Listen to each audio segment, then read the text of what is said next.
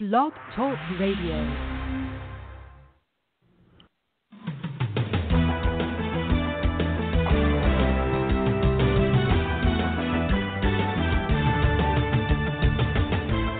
Fulfill Radio, a voice you can trust. Broadcasting live presents Two Guys and a Bible with Don Preston and William Bell.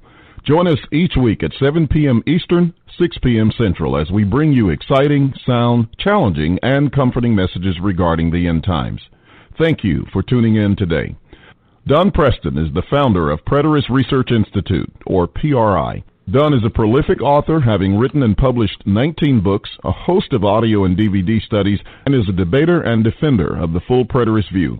His websites are BibleProphecy.com, Eschatology.org, and DonKPreston.com.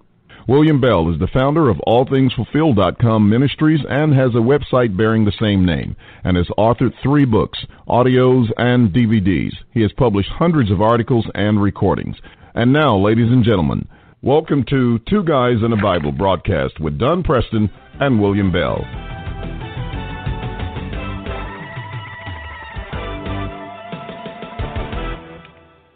Good afternoon, ladies and gentlemen. Welcome to Two Guys and a Bible right here on Fulfill Radio. I'm William Bell, one of your co-hosts, along with Don Preston. Don, how are you today?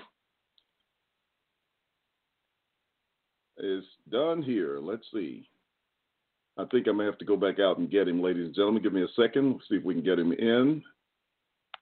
And can you hear me now? I'm here. There we are. Okay, great. I'm here. Yeah, fantastic. Yeah, I knew that you were here. I just have to go out and let you in the door, okay? Okay. That happens sometimes. I sat here and had the broadcast ready to go, and I had been having a conversation with my daughter, and she counted the time. Now she said, "It's time for you." I said, "Yeah, I'm on." And then I realized I hadn't dialed in, and so whenever I dial in after you're on, I have to always go back out and take you out and put you back in, so to speak. But that's what that's all about. So It's good to be here, man. It's good to see some sunshine. I'm glad you're sending me some good weather from Oklahoma for a change. Well, you better brace yourself, because what's coming next is definitely not sunshine. We've had two days of heavy rain. We're due for another day of heavy rain. We've got flash flood warnings all over this part of the country. In fact, I'm sitting here on the television that my wife is watching. They are reporting on the rescue of a woman that drove off into water on some little small country road. I'm constantly amazed at why people continue to do that. I mean, people really need to realize the power of water. Oh, absolutely.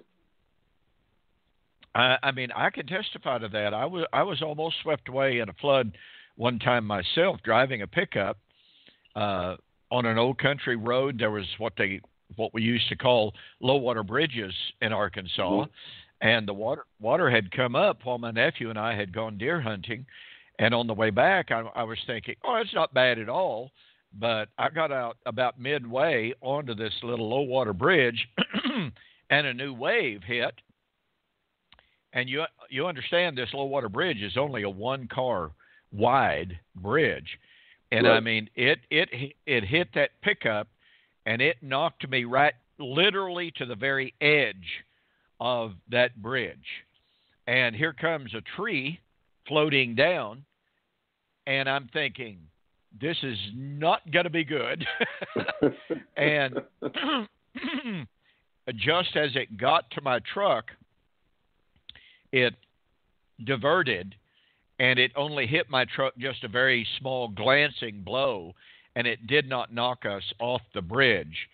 And so I crept on off. But I understood right then and there, it's like, well, okay, I will never, ever, ever do that again. I mean, I knew not to go out there on that bridge, even though the water was really shallow. But again, another wave came and raised the water level a good 6 or 8, maybe 10 inches. Well, if you raise the water level 6, 8, 10 inches of water that is flowing fast, then you have increased the load bearing, the load moving capacity of water 3 to 4 times. And so that's scary stuff. But you see it every single year, every single rain, every single flood. People just drive right off in it. And unfortunately, tragically, people lose their lives. But anyway, that's yeah. You'll be getting rain in a couple of days there, William. All right. Well, maybe I should go out and plant my little above ground garden that I worked on all this past week, and that might help a little bit. Well, there's been some exciting things going on. I know that you have at least a couple of debates coming up, and that we've got all kinds of meetings about to start. Yes, with, sir. Well, you've why don't got we talk about a few of those? Go ahead. A little bit. Let's talk about some of the stuff coming up here. You've got a debate coming up with Jason DaCosta of the Israel Only group, and I tell you, William, I listened to a good little bit of his YouTube response to your debate challenge, and in all fairness and in all kindness, Jason DaCosta needs a dose of godly humility. The arrogance, the sarcasm, the downright ungodly attitude manifested by this young man is really incredibly unbecoming of anyone who calls themselves a Christian. And, unfortunately, we see a lot of that on Facebook and YouTube. People seem to think because I don't know whether it's because they're faceless. I don't know whether it's because of the anonymity. I really don't know what it is, but they seem to think that because they are on the social media that they do not have to manifest the proper attitude, that they can just say anything they want to in the worst possible language that they want to use, and that's perfectly fine. It's just shameful. And so when I watched or listened to Jason DaCosta's YouTube response to your debate challenge, I was completely and totally turned off by his decorum. It's just the furthest thing from Christian decorum. On the one hand, he says he doesn't have time for all this nonsense to debate you, and yet, of course, he finds countless hours to post article after article or video after video on YouTube. And he says, on the one hand, none of this matters anyway. Well, if it doesn't matter, why is he spending all of his time posting these videos? The utter inconsistency of the young man is rather staggering. You would think that if it didn't matter, like he says it doesn't matter, then he would find a better use of his time instead of trying to destroy the faith in the Lord of whoever listens and watches his videos. It's more than obvious that he has an agenda. And it's an agenda having to do with supposedly something that doesn't even matter. And so it's really sad. But anyway, I'm glad to know that you're going to be having a debate with him. You and I, of course, have been sharing thoughts back and forth about the incredibly unbiblical doctrine of Israel only. But yes, I've got, it looks as if I've got 2 debates coming up. I won't mention one of them in any detail right now because we don't have it nailed down. The invitation is for 2-hour debates on a worldwide radio station, and I have agreed to it. The other party, I assume, has agreed to it, but I have sent them 2 emails today with propositions and some suggestions for some protocol. I have not heard back from them, but I'm assuming it will take place. But the other debate is one that a lot of people have asked for a good little while, and that is I will be having a formal written Facebook debate, Ed Stevens, on the issue of whether or not there was a rapture of the church in AD 70. And we've reached agreement on the propositions. We have reached agreement on the rules and, the length and all that kind of stuff like that. And I'm in the process now, as you well know, of formulating preliminary questions for him to answer prior to me drafting my very first affirmative. And so that's kind of where things go. Both of these debates, I've had people ask me time and time again why we don't do this. And so it now appears that both of these debates will take place. But we'll keep you posted on that. You can be watching for the debate with Ed Stevens on Facebook on Preterist Debate. That's Preterist Debate on Facebook. There are, I think, about 400 people already signed up to read that debate. Once it begins, I'm sure that it will be a whole lot more people will sign up for that, because I've just had person after person after person ask me about when this is going to take place. So that's kind of where that's at. And then, as you say, boy, we've got some exciting things coming up. Got a seminar in May coming up in California. There's a get-together, a seminar going to be taking place in Indianapolis that has already stirred up a tremendous amount of interest. It's going to be an exciting year already. And that's going to be a huge one in Indianapolis. At least it's expected to be, with some very, very important announcements to be made as well, with some new preachers and coming aboard, or at least already aboard, as I understand it, but are going to make some public announcements at that event, which I'm sure is not going to be too pleasant in the ears of those who have stood against us. And you debated, what was his name in Indianapolis? John Welch. Yes. So it may John not be Welch. pleasant to his ears as well, to know that John Watson is doing such a fantastic job in that area. And so we commend John. That's right. For what he's doing and for the influence he has, as well as the effort that he's putting forth in teaching the Word of God. So just really excited about what's going on there. Well, yeah. I mean, when he had a debate last year, immediately after publicly proclaiming that he believed the truth of covenant eschatology, there were over 400 people present at that formal debate, and there were a couple of preachers after that publicly came out and said, I'm convinced, I'm persuaded. And like you said, I have been told that there will be at least one and possibly two ministers who will make public statements of conviction of the truth of covenant eschatology at this seminar. And undoubtedly, as you said, it won't go over real well with the folks up there who oppose the truth, but that's just happening. I mean, it's happening everywhere. William, just the idea of that added leverage is going to be just phenomenal. I mean, the one thing about it, when these preachers come aboard, I mean, they can write, they can speak, they can create videos, and they already have influence. So that's just going to add more momentum to it. It's just absolutely phenomenal. Go ahead. I'm sorry. That's exactly right. Well, let's not forget, we have Preterist Pilgrim Weekend coming up July 12th, 13th, and 14th here at Ardmore, Oklahoma. Really, really looking forward to that. Our seminar theme this year is Back to the Basics, and we got a great lineup of speakers as usual, and I'm very, very excited about it. I want everyone to make their plans to be here if at all possible. We hope to be able to live stream it again. And we're hoping that doesn't cut into our attendance quite as much as it did last year.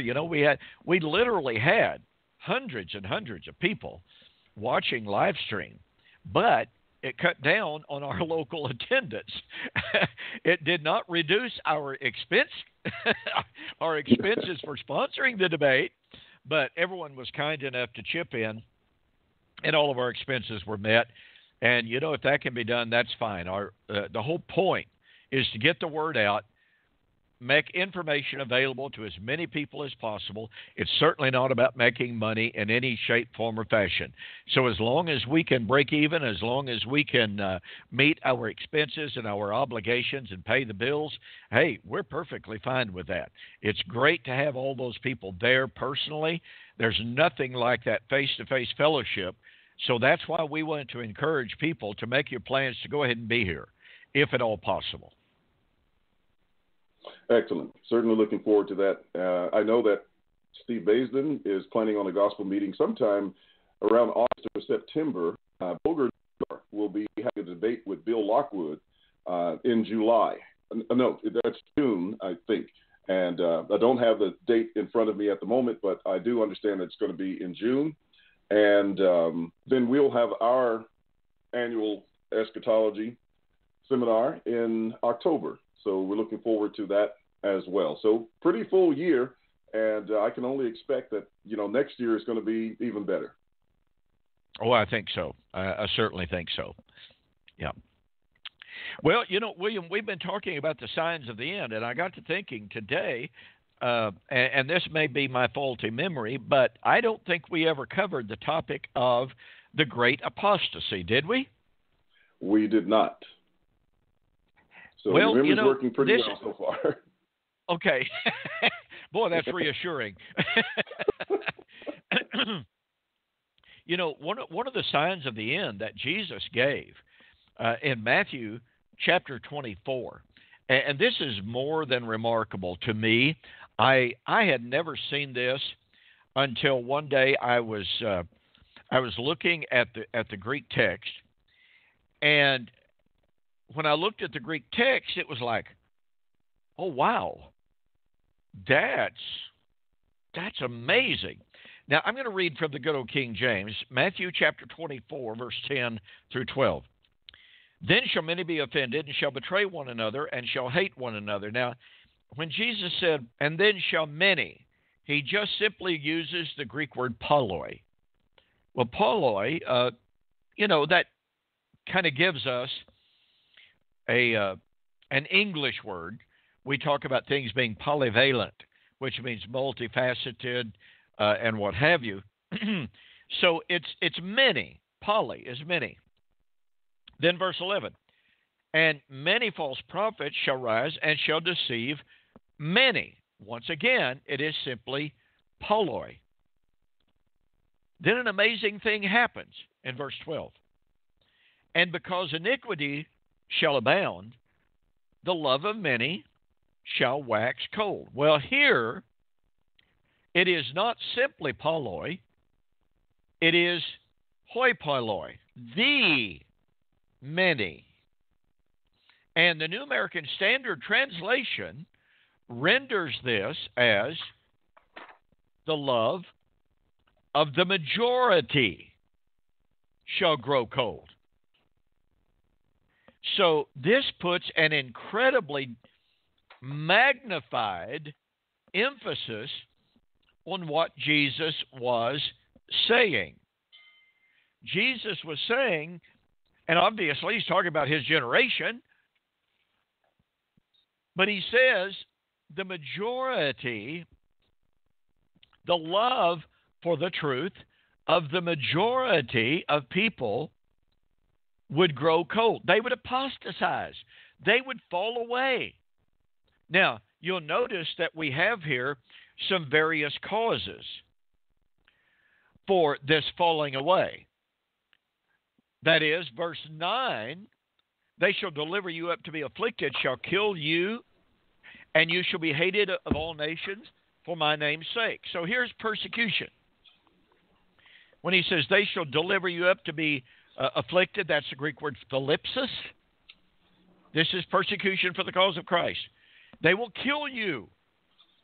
So as a result of this intense persecution, Jesus said many would be offended. In other words, many people would be so scared at the coming persecution that they would completely forsake the Christian community.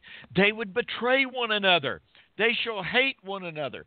By the way, in Matthew chapter 10, Jesus said a man's enemies shall be those of his own household. For a mother shall betray daughter, a daughter shall betray mother, and on, which is taken directly from Micah chapter 7, prediction about the time of the second exodus of Israel, the last days of Israel. And so Jesus is drawing on Micah chapter 7, the prediction of the apostasy during the second exodus. Well, what happened in the first exodus? Was there not an apostasy in the first exodus, William? The parallels here are incredible. Oh, yes. I mean, they failed in the wilderness quite evidently. Many of them went back in their hearts. Hebrews chapter 3 talks about that. Those who fell by virtue of their unbelief, and a warning was given to those in the second Exodus that they would not fall by the same example of unbelief. And, the book of Hebrews talks about the apostasy as well that was taking place during the last days of the second Exodus. So you have it in both. I mean, it's beautiful parallel. As a matter of fact, as you mentioned, the second Exodus, I was a forum on Facebook in another room where, they really attacked Christianity. This was a pro, if you please, Jewish room. And I mentioned, just as a casual comment, the second Exodus, where there were some Christians there. And one guy, sent me a note. He says, "What do you mean by the second Exodus?" And I, pointed. He said, "I've never heard that term before." And I kind of pointed it out to him and gave him a couple of scriptures. And I said, "Yeah, this is a theme throughout, it's a motif throughout the entire New Testament." And once I kind of made him aware of it, then I'm sure that he's gone on to study it now.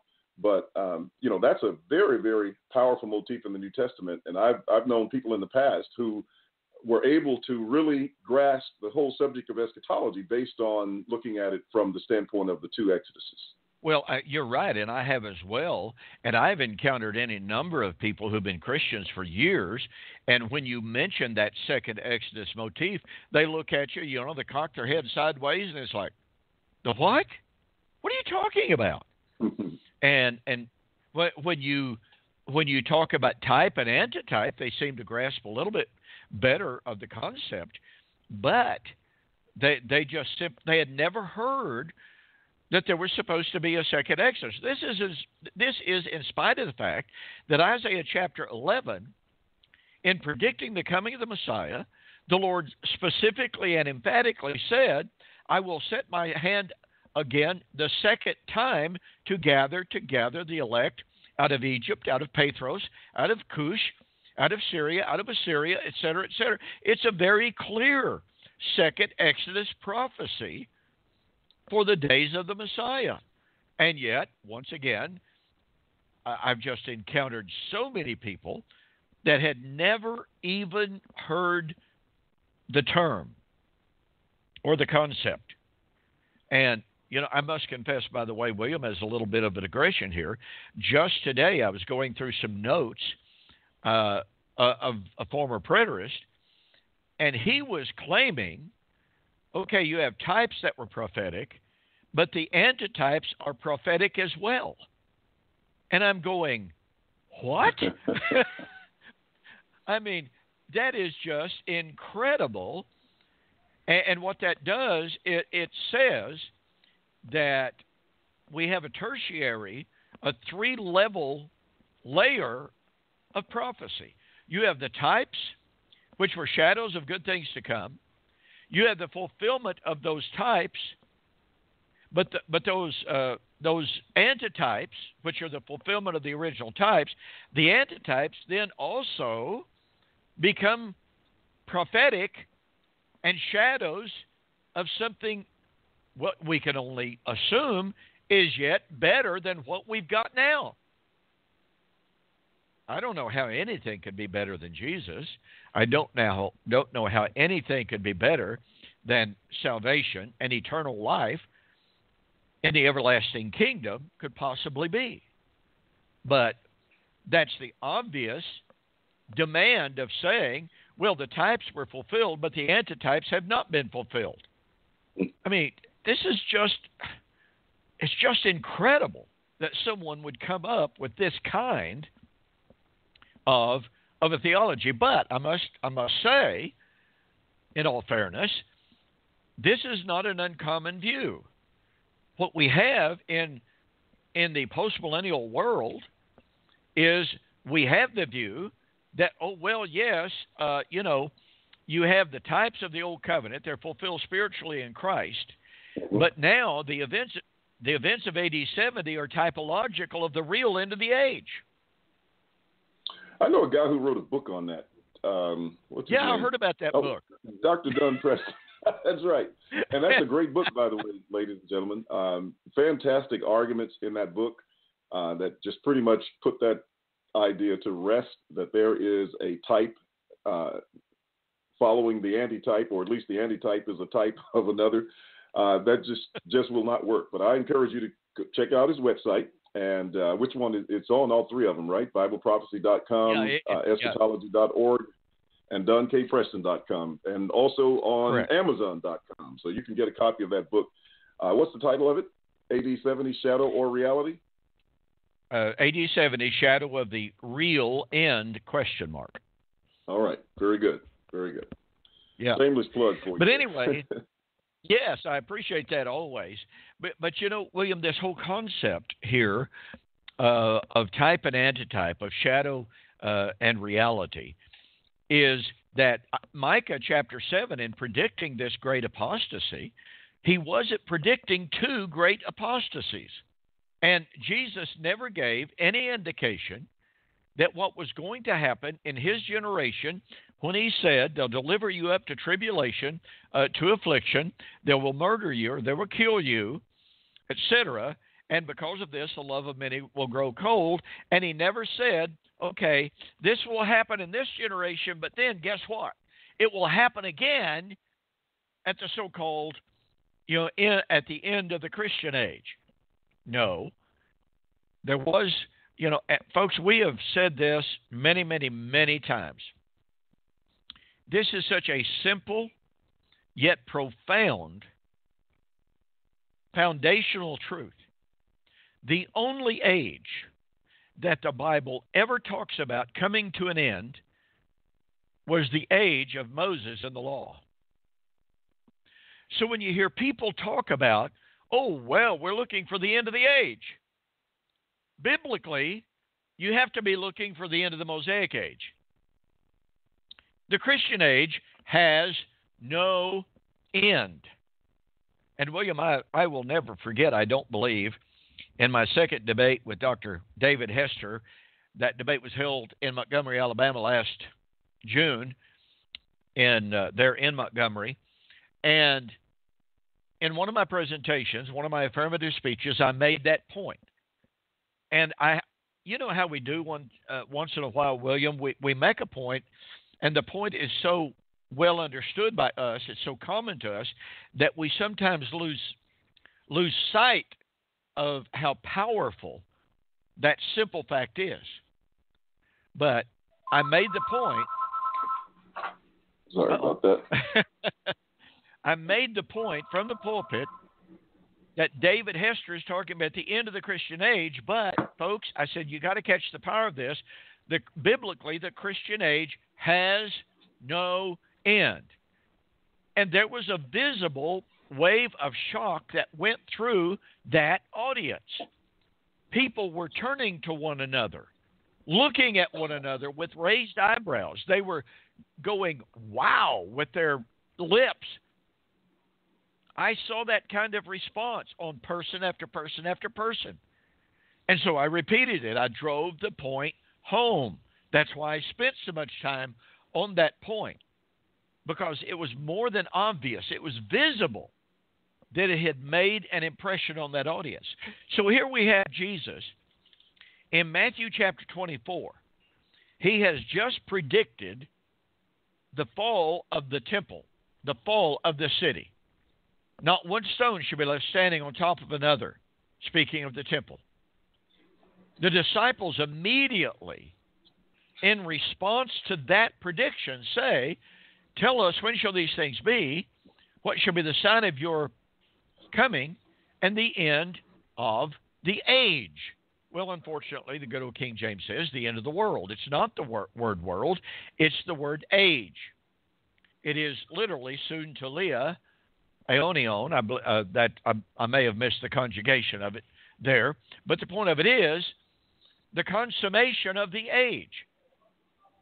Now, folks, ask yourself the question, since, as virtually all commentators agree, the disciples were linking Jesus' prediction of the destruction of Jerusalem and the temple, since the disciples were clearly linking his prediction with the end of the age, then ask yourself the question, what age did that temple represent? Well, let's just be abundantly clear here. That temple did not represent the Christian age. John Calvin, when he went over these verses, William, John Calvin said the disciples were very clearly thinking about the end of time and the end of the Christian dispensation, because to them it was unfathomable to even conceive of the destruction of that magnificent temple unless it was at the end of time. Now, that's a paraphrase, obviously, but that's the gist of what John Calvin said. And the very first time I read John Calvin's remarks, I'm going, wait a minute. Are you telling me the disciples could not imagine the destruction of the temple without thinking about the end of physical creation and the end of time, the end of the Christian age? Were they not aware that Solomon's temple had been destroyed in BC 586 BC?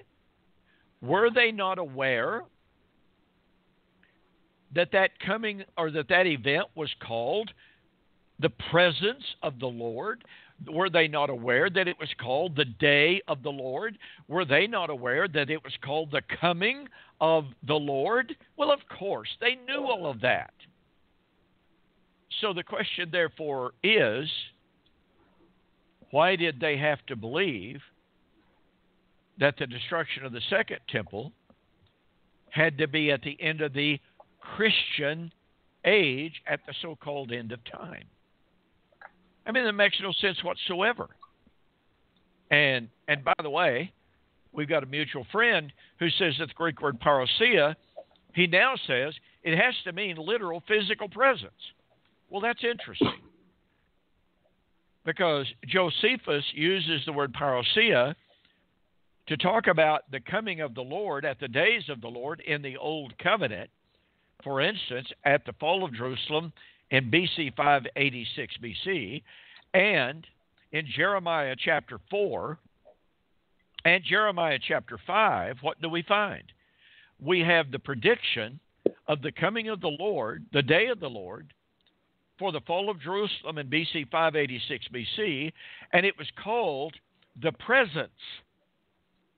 And it is, in the Septuagint, it is the Greek word prosopon, which means face. It's related, not directly, it's not a synonym perhaps, but it gets awfully close to the concept. I mean, after all, prosopon is face, parousia is presence. There's not just a humongous etymological contrast between face and presence. And so here we have those apostles understanding and knowing that the Solomonic temple was destroyed at the face presence of the Lord. They knew that happened in BC 586 and that time did not end. So here's Jesus predicting the destruction of the Herodian temple, and yet we are supposed to believe that they just automatically understood that this has to take place when Jesus, as a 5'5" Jewish man, comes out of heaven in a physical body riding a physical cumulus cloud at the end of the so-called end of the Christian age. Where in the world would they have ever gotten that idea? Nowhere. I mean, there's nothing in the Hebrew Scriptures that indicates at all or at any place that there was an end of the physical world. I mean, that was not in their vocabulary. It was not in their genre of language and in what they understood. They just didn't have it. And so to claim that all of a sudden you're still dealing with these same Hebrews in Matthew 24, they're going to change and then start believing that the end of the literal universe or physical world was about to take place. That's just not reasonable. And it certainly would create some problems with many of the prophecies that they had regarding the fulfillment of those things that the Lord was talking about. And of course, as will be developed in the further discussion on 1 Thessalonians, it will become very clear that they didn't have such an idea. Amen to that. Well, let's get back to this concept of this apostasy. I think it's very important for our listeners to understand that what Jesus was doing in Matthew chapter 24, and I've already indicated, I mean, Micah chapter 7 predicted what Jesus is saying. Jesus is drawing on a well-established, well-understood, well-accepted Jewish narrative of eschatology. Now, this came as a remarkable revelation to me, William, and what I mean by that is I just simply didn't know it. Okay. And it's just simply my own ignorance. For some years, I did not realize that there was such a well-established Jewish timeline of eschatological events for the last days. But that goes back to my ignorance of the Old Testament, my ignorance of Hebraic concepts and ideas, which is just an unfortunate reality, and I try every day to correct that. But when I began to tap into the reality that the Old Testament, and this, of course, is where the Hebrews got their concepts. This is where they got their own timeline. But the Hebrews, from the Old Testament, had developed this timeline narrative of the events of the last days. They believed that in the last days, now, by the way, a few, one or two of these constituent elements, they might flip-flop insofar as order of occurrence, but they were all absolutely undeniable elements, constituent elements, vital elements of the last days. But they believed that Elijah would come before the coming of the great and the terrible day of the Lord. Elijah would come. He would settle disputes concerning marriage, for instance. Oh, by the way, what do you find John the Baptizer doing? Are you all whistling down there? Do what? I'm sorry. Could you hear that too? I could, slightly. I'm trying to keep the noise down in the background, and I must have more than one mic on if you were able to hear that. So I tried to mute my mics, and it didn't help. Anyway, go ahead. Sorry about that, audience. Anyway. Okay. Well, Jesus identified John as Elijah, Matthew chapter 17, 10 and following.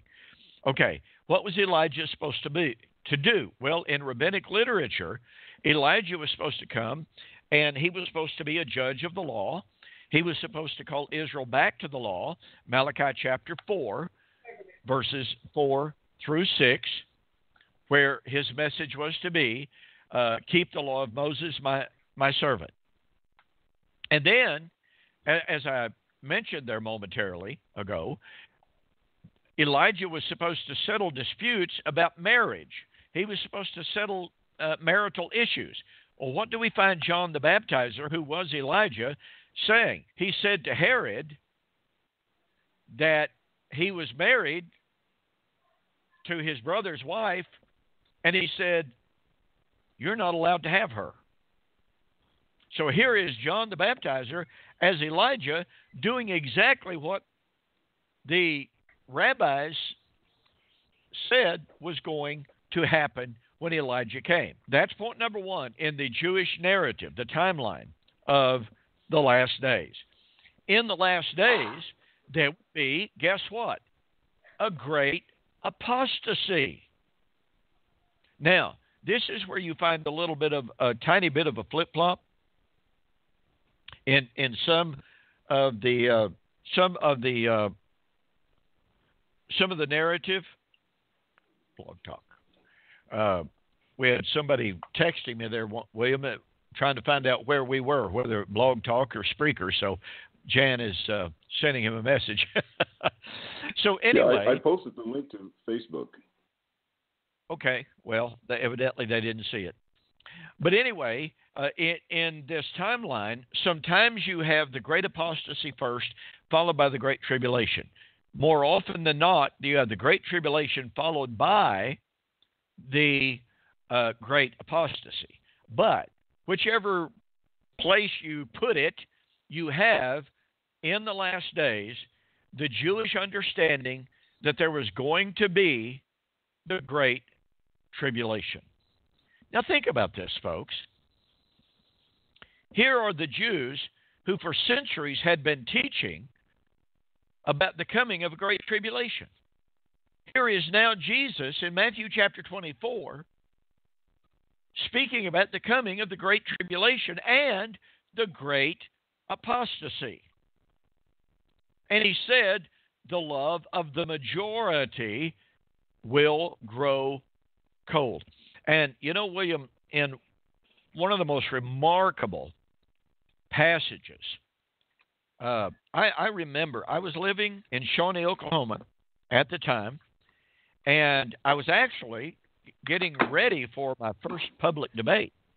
I knew that my opponent, who is a premillennialist, a dispensationalist, I knew that he would appeal to the prophecies of the great apostasy. Because in newspaper articles, he very often alluded to it, that we were seeing the great apostasy take place in Christianity every single day. You got this, and you got that, and you got this and that going on. And so as I studied the subject of the great apostasy, first of all, I saw this in Matthew chapter 24, verse 12 that I've already shared. The love of the majority will grow cold. Well, then you have Luke chapter 18. In Luke chapter 18, after talking about in chapter 17 of the coming of the Son of Man, and he told them, pray that your flight be not on the Sabbath, Matthew chapter 24. And if you're on the rooftops, do not go down to gather your stuffs. Flee. Remember Lot's wife, which means flee, don't look back. And he said, in response to the Pharisees and the Jews who believed and hoped and desired that the coming of the kingdom was about to appear immediately, Greek word parakrema, meaning right then, right there, basically. And Jesus said, no, the kingdom of heaven does not come with observation. The kingdom will not come immediately because the Son of Man must first suffer and be crucified and rise from the dead in this generation.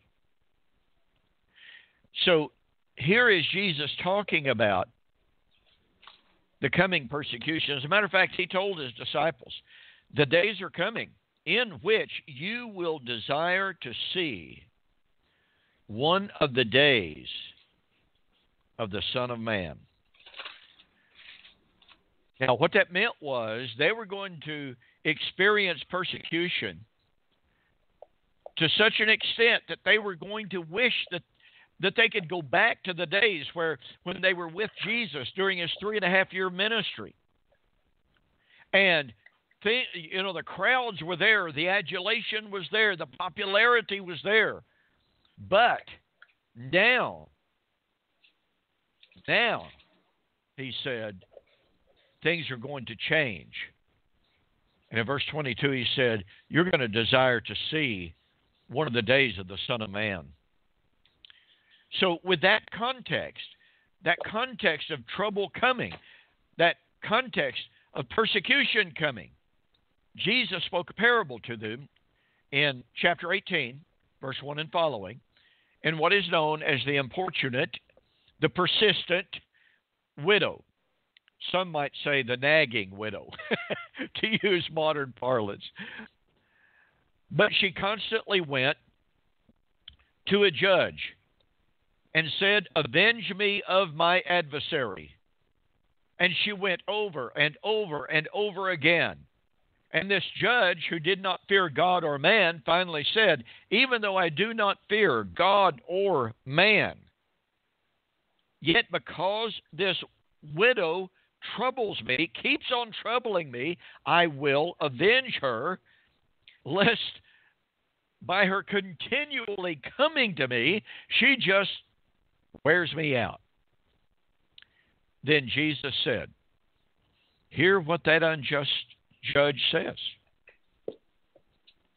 Shall not God avenge his own elect who cry out to him day and night?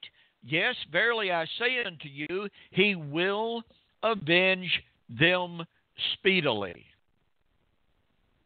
Now, first of all, we need to see this is a promise of the avenging of the martyrs. This is a promise of the avenging of the suffering of Matthew 24, verses 9 and following. They will deliver you up to affliction. They will kill you. They will persecute you. But, of course, he goes ahead to say, the one who endures unto the end shall be saved.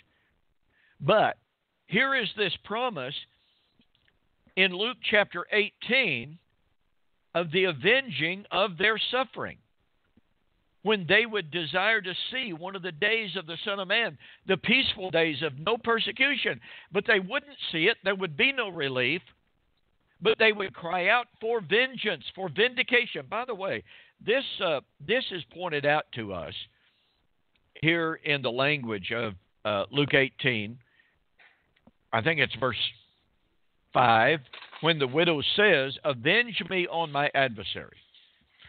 That word avenge is ekdekesis. It is the word that is used over and over and over again in context of persecution and the avenging of the blood of the martyrs. Revelation chapter 6, the souls of those who had been slain for the word of God, the testimony which they held, they were under the altar. They cried out, how long, O Lord, holy and true, do you not avenge us? Ekdekesis.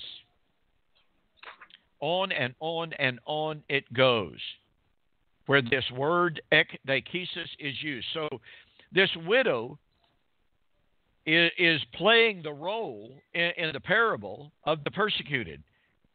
And Jesus says, will God not avenge his own elect who cry out to him day and night? And he makes the promise, he will avenge them, ekdekesis, shortly, speedily, as some translations say. On that word, way, John? Yes. There, ekdekeo, it's number 1556 in Strong's, for those who want to look it up. Means to protect, defend one person from another. And he cites Luke 18 and verse 3, which I think is very appropriate when you think about what was going on there. Absolutely. Absolutely. It's a very, very important word. I mean, folks, just if you got a Strong's, or just go to Bible Gateway. I love Bible Gateway, by the way. One of the easiest used websites out there, one of the easiest to use Bible study programs. But you go up to the top, you go BibleGateway.com, and, you know, they can send me a check for this free plug if they want to, but I doubt they do. But at the very top, it says study study aids. And it says words, you just hit that at drop-down menu, word studies, and you just go right down the page, and you type in the word that you want, type in the word avenge. And give the range that you want to be searched, Matthew through Revelation. You will be amazed at how important this word is in all of its different forms. Okay, now watch this, folks. We were talking about the great apostasy. Now, let's remember that this great apostasy is a part of the Jewish timeline. It is a part of what the Jews taught would happen in the last days. This is not a new prediction. It's not new eschatology. It's directly straight out of Israel's expectation of the end. And here in Matthew 24, remember, Jesus is drawing directly from Micah chapter 7, which predicted the apostasy during the days of the second Exodus. And the second Exodus permeates Jesus' teaching ministry, especially in the book of Luke, starting at chapter 9. But anyway, won't go into that. We've already touched on that. So, notice what Jesus says in Luke chapter 18. When he says, "Shall not God avenge his own elect who cry out to him day and night? Surely, verily, I say unto you, he will avenge them speedily." Now, one word right here, very quickly. The word speedily there is the Greek term intakai. It's only used about 7 times in the New Testament. And it never, ever, ever refers to rapidity of action as opposed to imminence of occurrence. Never. I tell you, I'm amazed at the desperation of people to avoid the imminent statements of the New Testament. When did Jesus say, all of the blood of all of the righteous shed upon the earth from righteous Abel unto righteous Zechariah would be avenged? Well, Matthew 23, 34 to 36. Verily I say unto you, all of these things will come upon this generation. So all of the blood of all the righteous, that's the blood of the righteous martyrs in Luke 17 and 18. Those martyrs would be avenged in Jesus' generation. And here is Jesus speaking to his own disciples about the persecution that they were going to experience, saying, you are going to desire one of the peaceful days of the Son of Man. You will not see it. So let me tell you a parable. Keep on praying. Pray for vengeance. Pray that you will be avenged, because I promise you the Lord will avenge you quickly, speedily. But now, all of that is the background to the teaching of the great apostasy. Now, you see, what we have here is this period of persecution of the righteous. And I could go into Isaiah 27, I could go into Isaiah 59, into other Old Testament prophecies that foretold in the last days the persecution of the righteous and the avenging of the blood of the righteous. Isaiah 26:21 is one of them. And that blood of the righteous would be avenged in the day that Satan, the great adversary, the great serpent, would be slain. Well, that's Romans 16:20. The God of peace shall crush Satan. Satan is the great serpent, the adversary. And he will do so shortly. Oh, by the way, that's the Greek term intakai of Luke 18. So here in this context of persecution, which is part and parcel of the Old Testament prophecies of the last days, it's part and parcel of the Hebrew narrative of the end times. In that context of that persecution that would lead, according to Matthew 24, 9 and 10, 11 and 12, Jesus said, nevertheless, when the Son of Man comes, will he even find faith on the earth? Boy, I got to tell you, William, very first time that passage reached up and just slapped me across the face, I was literally stunned. And I have to tell an anecdote here. At my very first public debate with Bill Lockwood that you mentioned, Holger Neubauer will be having a debate with him this year. But I had 3 debates with Bill Lockwood. And in the very first debate, which was held here in Ardmore, Oklahoma, in 1991 or 92, somewhere along in there, I had made the point about the coming of the Lord. And I mentioned something about the great apostasy. I've forgotten exactly what it was. When I forgot the point that I made during the actual debate. But during one of the debates, breaks of the debate, I was on my way to get a drink of water, and a minister from the Churches of Christ who was there and attending, and obviously not a believer in covenant eschatology, he literally just grabbed me by the arm and he says, "Hey, you can't seriously believe all of that is fulfilled." He said, Paul said that the apostasy would occur before the great day of the Lord, before the coming of the Lord. You don't really believe that the apostasy has taken place, do you? I said, well, as a matter of fact, I do. And he goes, where did you ever get such an idea? Had his Bible in his hand. I said, well, turn over to Matthew chapter 24.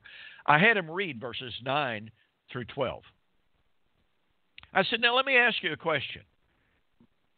In Matthew chapter 24, verses 4 to 34, what's Jesus talking about?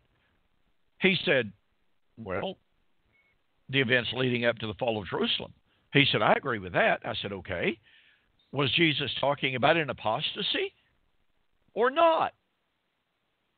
And he read it again. And he goes, well, yeah, okay, that was an apostasy, but that's not the apostasy of 2 Thessalonians chapter 2. I said, why isn't it? Paul said he got his gospel, he got his doctrine directly from Jesus. That's point number one. But I said, upon what basis do you say that the apostasy of 2 Thessalonians chapter 2 is greater than the apostasy of Matthew 24? And he goes, well, 2 Thessalonians chapter 2 is the great apostasy. I said, where does it say that? And he suddenly realized that 2 Thessalonians chapter 2 does not use the term great apostasy like he had believed. And I said, now, let's look at verse 12 of Matthew 24. And I said, are you aware of what the Greek says? And he goes, well, no, I don't guess. So I pointed it out to him. I said, so here is Jesus saying that the love, and I said, by the way, I said, do you like the New American Standard? He said, matter of fact, I do. I think it's a great translation, something to that effect. I said, okay, are you aware of the fact that the New American Standard translation renders this, the love of the majority will grow cold? I said, now, let's just grant for argument's sake that 2 Thessalonians chapter 2 is the great apostasy. Well, how great is it when we look at the Greek of Matthew 24:12 and when we look at the New American Standard Translation, the love of the majority? And I said, now, let's go to Luke chapter 18. And I showed him Luke chapter 18 along with Matthew 23, that all the blood of all the martyrs would be avenged in that generation. That's Luke 18. And that Jesus then said, when the Son of Man comes, at the time of the avenging of the blood of all the martyrs, when the Son of Man comes, will he even find faith on the earth? And this guy was literally stunned. He said, I don't know how to answer that. I said, okay, fair enough. Just go home and study it. And that was the end of our conversation. And, by the way, that's the end of our show for this evening, folks. Is that a good segue or what? That's a good one. Folks, thank you so much for joining us this evening on Two Guys in the Bible here on Fulfilled Radio, a voice you can trust. We truly appreciate it. We will continue our discussion of the great apostasy as a sign of the end next week. And with that, I'm going to say good night and God bless.